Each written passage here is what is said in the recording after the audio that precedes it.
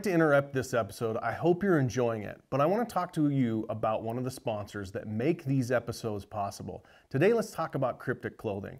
It is a veteran-owned, patriot-loving, God-fearing company that builds unbelievable clothing and camouflage. If you haven't checked them out, do so at cryptic.com. Check out some of their altitude pieces, which are my favorite, some of the best fabrics, insulating layers. They got no matter what hunt you're going on, no matter what adventure, even if it's just a dinner with the wife, they have the piece that you want to wear outside as well as support in this ever-loving, God-fearing, veteran-owned company.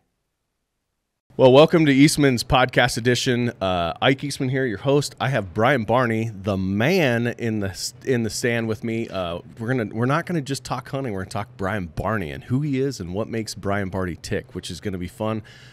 I started this podcast primarily, Brian, just so because here's the thing: there's a ton of podcasts, there's a ton of things of content that people want to learn, right?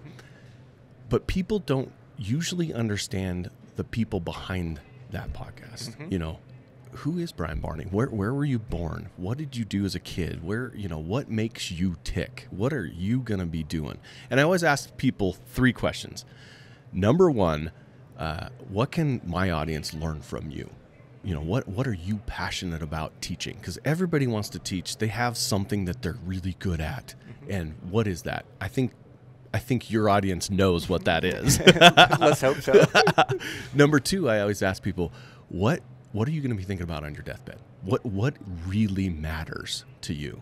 And usually the things that people can learn from you and the things that really matter, they'll be connected, but they aren't 100%. They're never usually the same. And then the third thing is, why do you hunt? You know, why? And I, my podcast is about hunting is the red thread that connects everybody. Everybody's a hunter. I don't want to talk to you if you're really not, because we probably have a different lifestyle. And this is really a lifestyle podcast about who we are as hunters.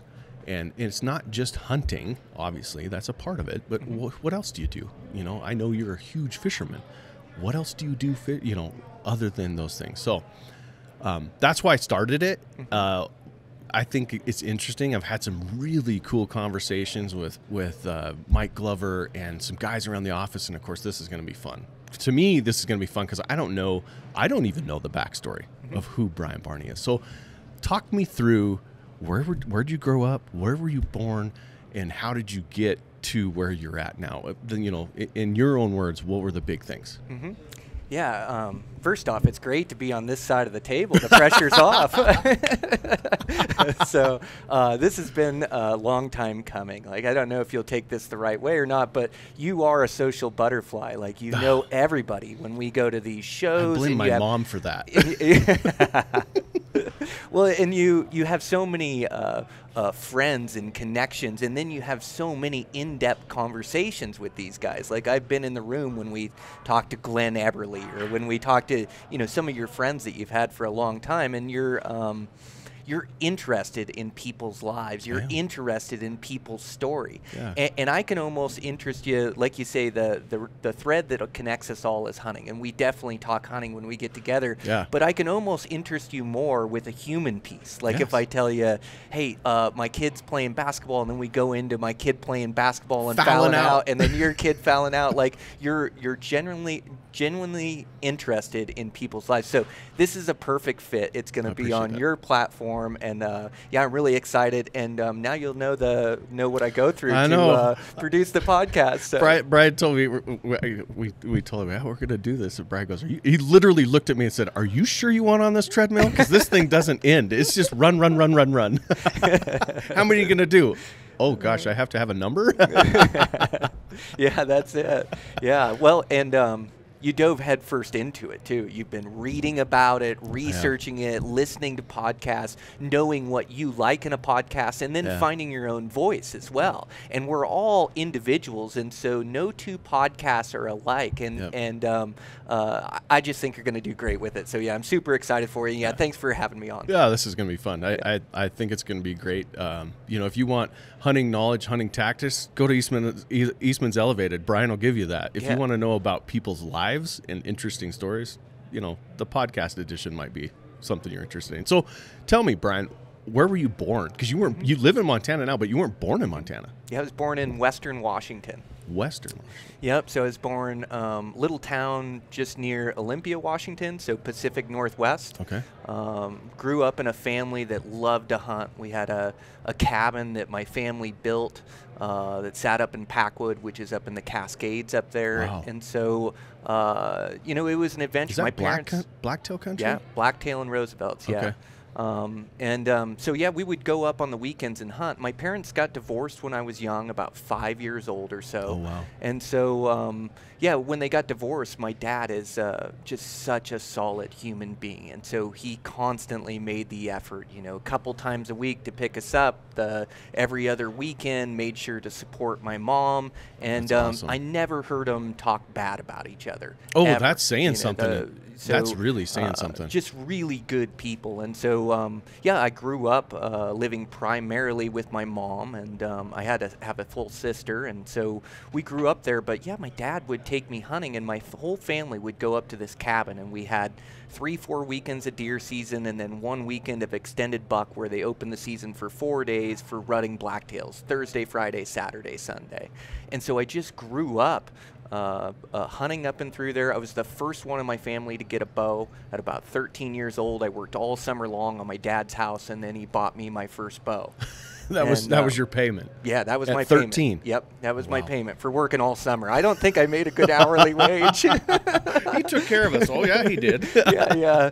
But I was so excited to get a bow, and my dad had bought this piece of property, and it bumped up against this public land, but it didn't have much access unless you owned this property. And so I was able to disappear in these woods and go hunt blacktail, go hunt elk back there. I had tree stands set, and so I spent a lot of time in the woods just exploring and being a kid, and hunting rabbits on the railroad tracks, fishing the creeks, and I had a really good upbringing. And then I got in high school, and as we got in high school, I'd still hunt on those weekends, but the seasons were so short. And at that point, I found wrestling. And so I was a smaller guy. I mean, I'm huge now. But, I know.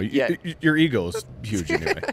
But you were a wrestler. Yeah. I was just kidding. a little guy. And they needed the small guys to fill the smaller weight classes, to get the whole team so that you get team points. So they recruited me. And so I found wrestling, and I was one of the smaller guys. But I just started learning all these lessons. I had these great coaches that took an interest in me. And so the harder I worked, the more I'd achieve. And I started putting everything into it: wrestling, freestyle wrestling, Greco, and then running the roads. Greco is all upper body wrestling. So you can't touch the legs, or you can't use the legs for a takedown. So it's all throws, and it's all upper body. And and then on the ground, you try to roll them over. And if you roll them over, you get 2 points. But it's highly competitive. And you can take it to all different levels. And right now, it's really fun. My sister's kid, Nolan, is rated first in the state. He has regionals coming up this weekend, and then state next weekend in Montana. Yeah, so how I moved to Montana is I went through my wrestling career, and I didn't go on to college. Like, my grades weren't great. Like, I'm really good at learning about stuff I'm interested in, like girls.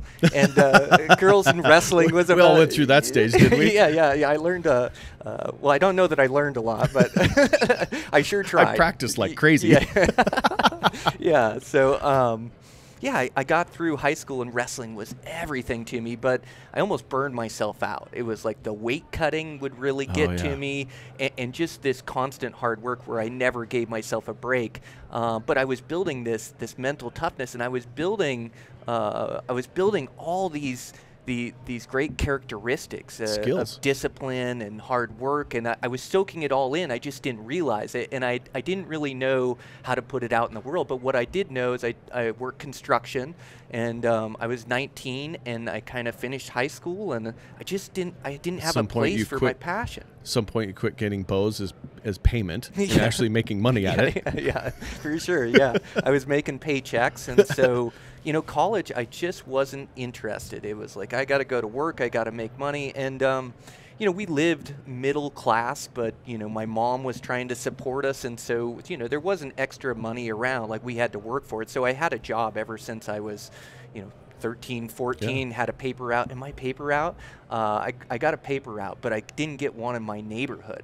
And so I had to ride like 2-3 miles up this hill. With a full load of papers. Yes, but in the dark in the Pacific Northwest with cars going down the highway, no sidewalk. And you're talking this 13-year-old kid that weighs about 70 pounds. And then I'd have to do this bike route every morning at 5 in the morning, 4:30 in the morning. They deliver papers. Did you ever look at it and go, I don't think I'd let my kids do that? There is no way. My parents were insane. It was a different day. It was a different time. Yes. But still, that's crazy. Oh, I'm so surprised I'm not kidnapped in a basement right now. But anymore. Yeah, I would do that paper route, and I remember there were so many dogs on there, and I almost got like a phobia of dogs because I'd been bit so many times on my paper route. So I would have my bike and my papers. But I'm a 13-year-old kid, and I'd get scared to death on this paper route every morning because I'd have pit bulls that would chase me on that bike. And I got bit quite a few times coming into yards and things. And so I finally had to get pepper spray that I was carrying around. So this is all training for grizzly bear country. You know? You've been doing this before it was cool. Yeah, exactly. Hey folks, I hope you're enjoying the content today. Today, I want to talk a little bit about where you get your gear. Now, as hunters, we have a plethora of options, everything from big box stores to online retailers. But today I want to talk about Black Ovis and what makes them unique. blackovis.com is an online retailer. They've been doing it for a long time, and dare I say, the longest. They not only do they have unbelievable customer support, they also pick up all the brands you want, Zamberlan boots, Cryptic clothing, you name it, they carry it. And unbelievable prices, they have a discount with us. So check them out, blackovis.com, and let them know that Ike sent you. So anyways, I had the paper route, wrestling, had jobs through high school, worked for Albertsons as a bag boy, and then I got a construction job for another company that wasn't my dad's company, even though he owned one there at the time. And I would work for my dad, obviously, summer times leading up to that. And got 19, and I got out of wrestling, and I was just lost. I was partying, I was drinking, and I just didn't have a purpose, and I just felt like my life wasn't going anywhere. Construction, I was making a paycheck, but I wasn't really leading to the top of the crew or anything, and so I was just kind of lost. And I really love the outdoors. I fell in love with steelhead fishing. I fell in love with hunting and bow hunting, but there wasn't much opportunity. And my dad had traveled to Ennis, Montana, and had gone hunting. And so he'd tell me about it and tell me about all the mule deer and the elk he saw. And so when I'm 19 and I got no ties and I don't know where to put my passion, I figure I'm going to move to Montana. Pop smoke and go to Ennis. Yes. And so my dad had a contact there. Drove to Ennis. That contact was an electrician. He hooked me up with a contractor that hired me on the spot, said get out here in 2 weeks. And so pretty much went home and packed up, a couple boxes is all I owned of stuff at that point, and moved out here. Your bow, and that's it. Yeah, and then my family started moving over after me. My dad moved over a year after I did, and then my sister moved out, and so I moved over to Montana and just immersed myself in the outdoors. I couldn't get enough of it. Yeah. All of a sudden, I had this place for my passion, and then, I remember waiting at my mailbox for your guys' magazine to come in my mailbox as I would read every article in there. I was trying to soak up information. I read your dad's book. So I just started to fall in love with this Western hunting, and whether it was horn hunting, bear hunting, elk hunting, whatever it was, I was just hunting. And at that point, I was an any weapon guy, and so I was taking any and all opportunities, rifle, bow, whatever I could get. And so started hunting and just falling in love with it, and then just wanting to push my limits and looking and seeing there's other opportunities out there.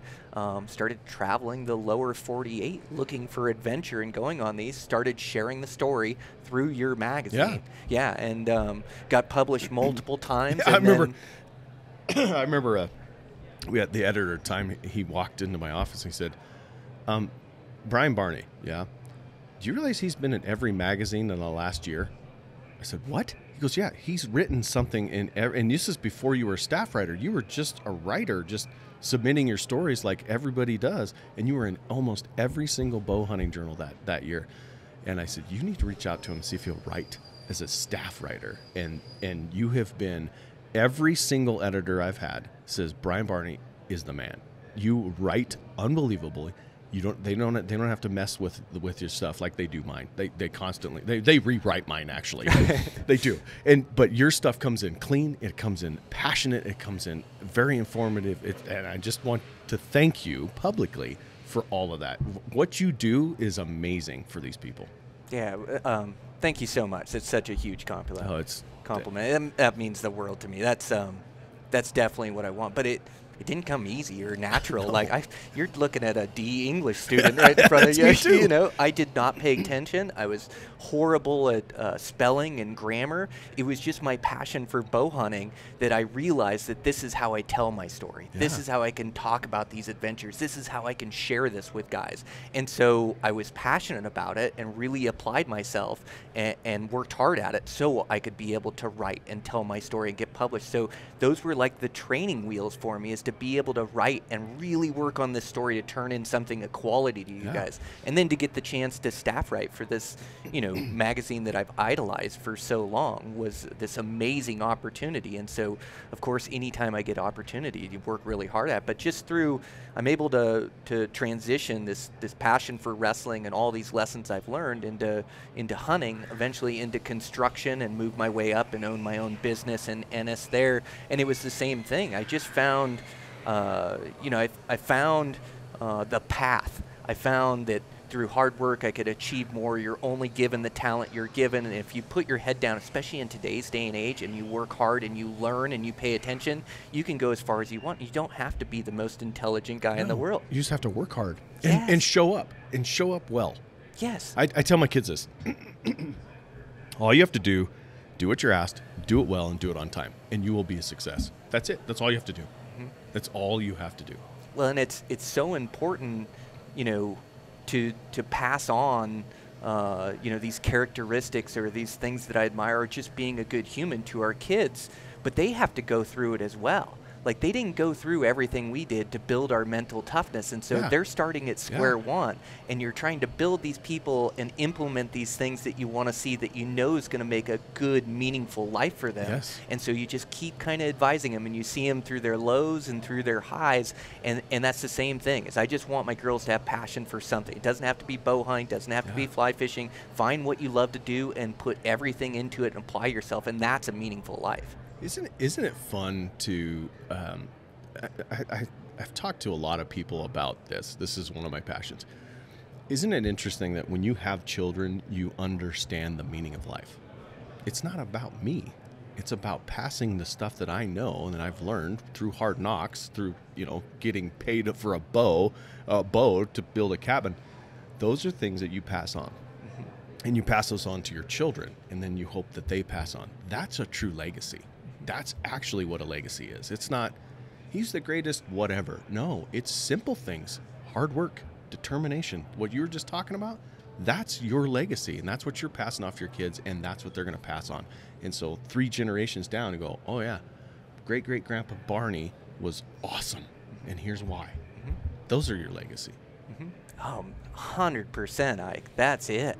Yeah, cool. that's all you have in life is who you are, the life that you live. And we say that in their words, and it kind of goes in the back of your brain like you don't even really think about it. But that's the truth, is we all have this expiration date. Yes. And we have to make the most of the lives that we have. And it seems like a long time, a day, a week, a month, a year. But that time goes by so quick. And so you're right. That is our legacy, is to be able to teach and implement that into our kids that are good members of society, that are going to continue the good things that we have going in this nation. And, and also you just want them to be happy in life. Like, number one, I want them to find happiness. And I was telling you the other night, like, watching my kid work really hard at this basketball team, winning the game, a really tight game in the end, and those girls won, and to watch them celebrate and the joy on her face, and to know, in my heart, it's not just like riding a roller coaster that, oh, that's fun. You don't remember riding a roller coaster for years, but what you remember is when you put everything into something, like basketball or like her school or whatever it is, but she puts everything into her basketball, and then to win and see that joy in her face and know that that's her hard work, that's her discipline, that's her practice, that's everything going into that. Late nights, early mornings. That is amazing to see as a parent. Yes. That's and it's not just basketball, it's everything. Hunting, it's so much fun. You've taken your girls hunting. Obviously, I've seen the stories and the photos. It's fun to watch them and to get to relive that innocence and that, you know, the first time they ever went and did this, or the first time they got cold and had to you know, tough it out, the first time they got tired, all that stuff. It's that is, like I said, it's your legacy. It's what we get to leave behind. So. Oh, an adventure with Dad. Oh, when I get to take my girls on an adventure, yes. and we get to go drive halfway across the state, we immerse ourselves in this new habitat. Yes. We're camping, we're backpacking. There's no phones, there's no communication. I can have these deeper conversations with my girls and really shape them, and it just means more. Like I try to have meaningful conversations and time with them at the house, and we do. But there's just this deeper connection when you're on an adventure. And, you know, I really cater them to the girls, and I don't make them easy. I challenge them, but I also don't want to burn them out. You know, my fun isn't quite their fun yet. You know, it's like your level of adventure is not quite theirs yet. Yeah, they're just not going to, it's going to be too much, and it's going to burn them out. Now, I know, you know, what the success feels like, and so you have to give them a taste of that so they like it, so they're willing to put more in to eventually get to this point where they want to do, you know, a super adventure. But it's the best. Yes, I took my 12-year-old this year, first time hunting, and it was supposed to be this easy. You know, we have a lease where we live on the farm ground. We lease it for wingmen for duck hunting and goose hunting, but there's deer there. I was like, oh, you know, I'll take my 12-year-old, and she didn't draw anything. She's apparently got my luck. She didn't draw any tags, so we're just going to do general deer. We're going to go down on the lease, and we'll just shoot one of these whitetail or mule deer bucks that come in. We spent 10 days at this. I mean, this is supposed to be a chip shot, and it was 10 days, and it got 9 below zero one day, and we're sitting out underneath this tree, and she's just tough as nails. And it reminded me that you can't take them to your level yet. You have to get it to their level, otherwise they'll burn them out. And, you know, it's 9 below zero, and we sat there for an hour and a half, and she looks over, and she's just, you know, she's my tough one. She's mentally really, really strong. And she looks at me and says, Dad, my feet are really cold. I said, can you wait 30 more minutes till it gets dark? She goes, yeah, I think so. And about 15 minutes, she goes, Dad, I can't feel my feet at all. I'm not sure I can walk. I was like, okay, let's come out of this. And of course, this is my luck. We come walking out, and it's not even dark yet. It's close, but it's not dark yet. We come out, we get 20 yards from the pickup, and a buck walks right past the truck, right past 20 feet from the pickup. And of course, at that point, you're like, well, there's no way, because she's a new hunter, there's no way we're going to actually get to set up and this is going to happen. And so you just watch it. And she was, you know, it's one of those moments you go, oh, this is going to ruin her. This is absolutely going to ruin her. And she was so positive about it. She goes, oh, that means he's going to be here tomorrow. Let's come tomorrow. Oh, done. I was like, this is so freaking cool. And of course, I go home, and the next day we have blankets, and we have, you know, things that are going to keep us warm, and I have it figured out. No deer. 10 days of that. We spent 10 days sitting, and it was nothing. And she did finally end up shooting a doe, because where we're at, it closes for bucks, and then it stays open for a couple weeks for does. And she ended up shooting a doe. Her proudest moment, it's the screenshot on her cell phone, is her and her doe. And we got to, you know, we did the whole field processing, and then we processed it in the kitchen, and we ground burger and all that stuff. Absolutely impacted her bigger than you imagine. And it's just a doe. It's the adventure wasn't even that much of an adventure compared to what you and I are talking about, but for her, that's a hell of an adventure. And that's what it's about. That's what it's about. Yeah, that's the start of something special. Yes. Yeah, to put that much time in, and then to have a better attitude than a lot of guys out there in that position, right? She's tough. I was like, I got friends that wouldn't sit out here at 9 below. They're like, I'm not sitting out here for a little buck. It's like, well, she did. Yeah, that is so cool and so impactful. And that's what, we have to remember that we are shaping them into people, and these events, these are huge life events. You think back at when you were 12 years old or 13 years old to see this and open your eyes to this, of what Dad does and what it's about and where our meat comes from and the processing and then just the connection with their dad. Yes. To go, like, I know for my girls, they love to hunt and they go, but really it's an adventure with Dad. Like, that's where they go, is to go spend time with me doing what I love to do. And so they come out and they do it and they immerse themselves in it. But yeah, to be a part of that, shaping little humans, it's the best. Yeah, and the conversations are amazing, because I would come home and 10 days, you're standing there and you're kind of chatting and there's nothing going on. You can see everything, so we're kind of talking. I would come home and tell my wife stuff about our daughter, and she goes, I didn't know that. I was like, I got a better connection than you do. But it's amazing, and those are conversations that you'll never be able to replicate. Mm-hmm. And at 12, she's still listening and looks up to me. I'm still cool in her eyes, and those are things that I get to shape, so that the next crazy years, because I'm sure teenage years, better than me. I don't have a teenage yet.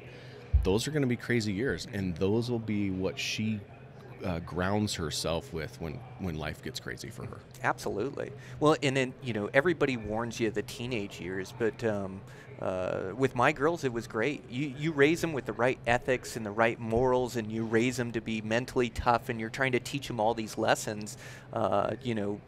All of that shows up in their teenage years, and they're good human beings. And sure, they're going to make a mistake here or there along the way, but you've taught them not to lie and to be truthful and to tell you things, be honest with you. You teach them all these things, and then they go into practice. And sure, they don't tell me everything. I know that, but they're really good kids, and they maybe had a mistake here or there, but for the most part, they're good people they're goal-orientated, goal-minded. Yeah. They're into getting good grades, going on to college, choosing a good field where they can build a good life for themselves. They're passionate about the things that they love to do, and they love to spend time with their friends and playing on the teams. And but they're just good human beings. Yeah. And so you'll definitely have some challenges along the way, but it won't be as bad as you think. And I still have this great connection with my girls, and now I'm having to transition as I have one in college, that I still want this good, meaningful relationship with her. I realize she needs her independence, but now, I'm not very good at keeping in communication or text. And sure, I'll just hear from Mom what she's up to, but I need to have a connection and a relationship with her, so I need to make sure that I text with her, because that's the way she communicates. And so, I'm sending texts to her, I'm checking in, I'm seeing how she's doing, and then, to have her call me when she has a problem, and then really want to talk it through with her roommate and what she should do and what the next moves are. Like, she turns to me for advice, and that means the world, is we're still trying to shape them. And even though they're 19 and they think they're all grown up, it's there's proof your brain hasn't fully formed until you're 25. They are grown, and you have to give them respect and start treating them different. They're still your kids, but they're growing up. They're transitioning to a friend is what they're doing. Yes. And so, I'm still working hard to have these great connections with my girls, but that's surrounded by this adventure that you talk about. So this summer, planning backpacking adventures and floating adventures, and I'm going to have, both my daughters in the house again. Like, I'm really looking forward to it, and I'm not going to take it lightly, because I know how quick time goes. So you said something very impactful to me. I don't know, probably one of the first times we hung out, and you said, when I'm hunting, I'm thinking about hunting. When I'm at home, I think about home. And basically, you were talking about focused intensity. Explain that a little bit. Yeah, that's exactly it. We're all in our own minds a lot. We're in our own thoughts, and our jobs, there's stress that comes with it, there's problems that come with it, and so day in, day out, we're thinking about things. And I just catch myself in this bad habit where I'd come home and I'm almost a downer. I'm thinking about the problems, I'm thinking about tomorrow, can't really let it go, and it's just replaying in my head, and I'm I'm there, I'm having dinner with my girls, but I'm just not engaged, I'm not present. Or, I'll sit in front of the TV and I'll watch a show, but we really didn't have any of these meaningful conversations, and we're not really spending quality time. Everybody's in a device, we're not really talking or communicating, and so... You're listening to podcasts. I mean, come on. Yes. Yeah. I'm sorry. Yeah, but that's it. Like, you can be there and not be present. Or you can be there and have these meaningful relationships where you're laughing and joking around with each other. You're listening to music. And so I just learned to, once I'm off work, I'm off work. I'm really good about getting away from my cell phone, shutting that off. And I know the most important thing for me is not to send an email, not to send a text. It's to hang out with my girls and to enjoy the time. And us as a family, even with teenagers, we all still hang out in the main room. We all still have dinner together. It's not where they just disappear back in the bedroom and they're gone. And sure, they need some alone time too, and homework and whatever else. But they're naturally gravitating to that great room, that living room where you guys are hanging out. That's what they do. That's what we do. That's what I'm doing. Yeah. So let me ask you this: how do you turn that off? How as a consumer, as just a regular Joe I find myself doing that. How do I turn that off? Yeah.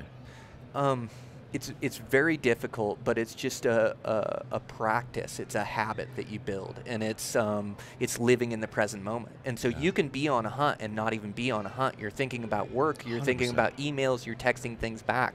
And so I've gotten good at, I like who I am. I know that I'm really good at the jobs that I have. I know that I'll meet deadlines, I'll turn in things, and so I can walk around with my head held high.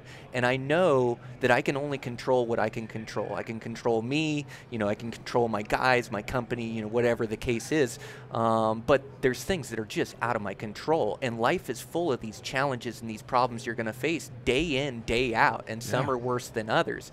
And so I've just tried to get good at getting in the present moment, living for right now, this conversation that we're having. You're tuned into this conversation like I am. Nothing else matters around you. Like, this is the way it's got to be with your family. This is the most intense conversation I've had, because we have rarely looked away from each other. This is what it's meant. That's what I said. It's focused intensity. Yes, exactly. It's living in that present moment, and it's done through practice and habit, and it's done through taking care of your responsibilities, being proud of who you are, knowing that you're a good person, a good carpenter, good writer, whatever that is, because you work hard at it. And then I can walk around with my head held high. I can live in the present moment. I know I can deal with whatever tomorrow's problems are tomorrow, and I'll find a solution, or I'll do the best I can to solve it. But that's how I do it. That's awesome. It's basically focused intensity and understanding that you can't control everything, and be who you are and be cool. Basically be cool in your own skin. That's awesome. That's really profound. Really, really profound. So I have 3 questions for you. Okay. Number 1, if you had a group of teenagers, we were just talking about teenagers. If we had a group of teenagers, what would you want to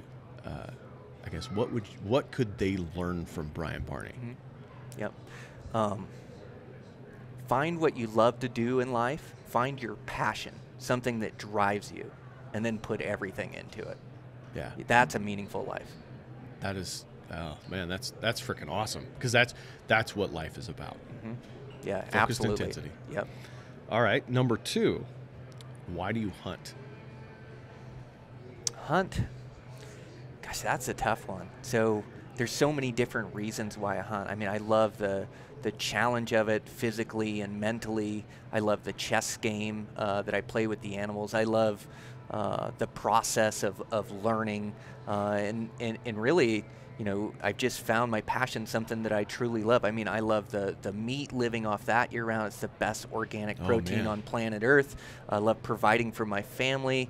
But really, life, bow hunting has taught me a lot about life, and it's made me better at construction, better at family. It's made me reflect upon all these different things, and so it's such this positive light in my life. So there's so many different reasons. If I had to pin it down, it's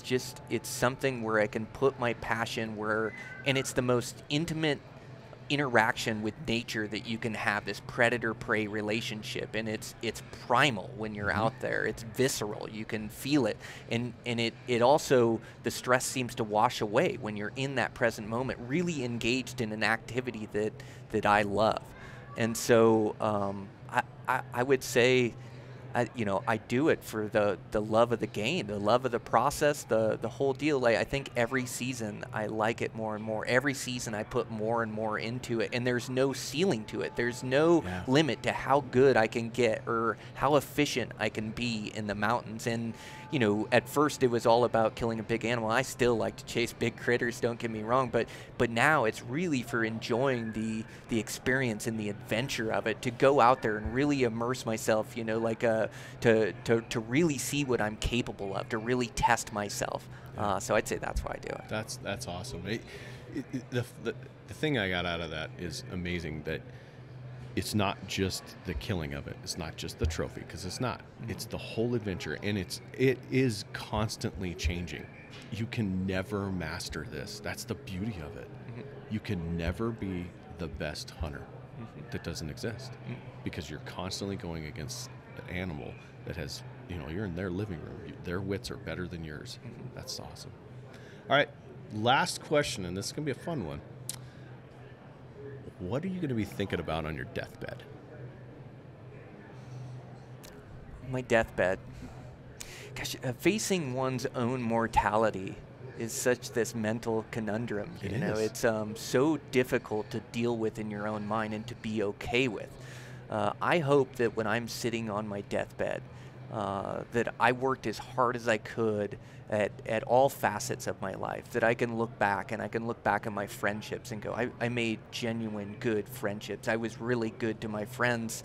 I spent time with them, with my family. Like, I was the best husband and father I could be. And the best husband and father I can be is not being a beta male that's there at home all the time. No. It doesn't do anything. Like, it is, I'm also teaching this to live for your passion and to live for adventure. And they see me, like I put it into place. And because I have this thing I love, I'm able to work hard at my job to be able to create more of this, to be able to do more of it. And through that, I'm able to put more time in my family and make sure we're going on vacation, spending meaningful time. That way I can be gone for a couple weeks, and they know that, we went on adventures here, we did this, we did that. Dad's trying to work for his time off, and get everybody on the same team. So I just hope I look back and I was the best person I could be all the way around, and that's bow hunting, and that's a father, that's a dad, that's a worker, and then that I have these right ethics and morals, that I told the truth. Like, sometimes lies are easier to tell than the truth, and to really stand up and do the right thing whenever faced down this path, is I take the right path. I take responsibility for my actions, and so I just want to front load and do as much as I can in this life, so when I get there, I really feel fulfilled. Yeah, that's awesome. I heard this recently. Mike Glover was on, and I asked him the same question, and he said the key to it is, and he said this, he goes, I have watched guys die, lots of guys die, and the ones that haven't lived like you were just talking about, it's horrible to watch, because they instantly flash through the things they should have done. And the guys that have lived like you were talking about, they go peacefully, and it's amazing. That's I think the most profound thing is live as the person you really want to be. Don't fake it. Oh, that's spot on, Ike. That's exactly it. Live like the person you want to be, and you can be any person. Yes. You just have to start making decisions that reflect that person you want to be, and you're going to be faced with them every day. Yeah. And just try to make the right decision, try to keep a cool head, think through situations, be the person you want to be. That's beautiful. Well, I appreciate you coming on, man. This is fun. It's going to be a heck of a treadmill, as you said, but it'll be good. It'll be fun. I'm going to get to talk to some really neat people and get some really in-depth conversations just like this. I appreciate it. Yeah, that was intense. Yeah, thanks so much, Ike. Yeah, no, I enjoyed we didn't even it. talk hunting. Do you know that? 45 minutes, we haven't talked hunting hardly at all. There is some hunting in there, yeah. Not a single strategy. Yeah, no doubt. Yeah, thanks, buddy. Appreciate it. Yeah, thanks. Hey folks, thanks for listening today. I hope you enjoyed this episode. You got to hang out with some of the people that I think are the most interesting I've ever met. And remember, fair chase is the only way to hunt and take trophy big game. See you next time right here on Eastman's Podcast Edition.